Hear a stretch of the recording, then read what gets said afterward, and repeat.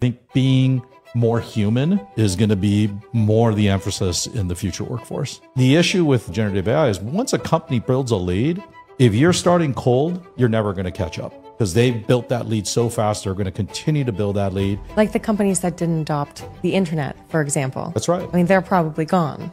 I think there's a lot of fear mongering going on.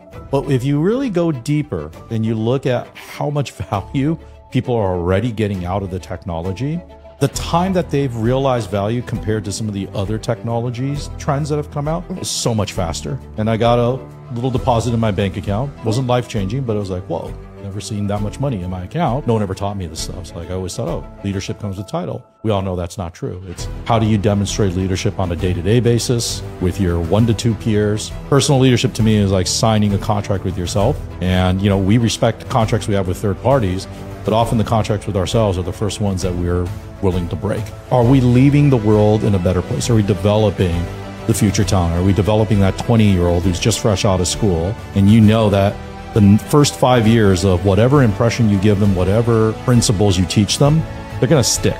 AI really is an enabler and not something to be feared. And so AI can therefore make us more human. I really believe AI is going to cause this utopia.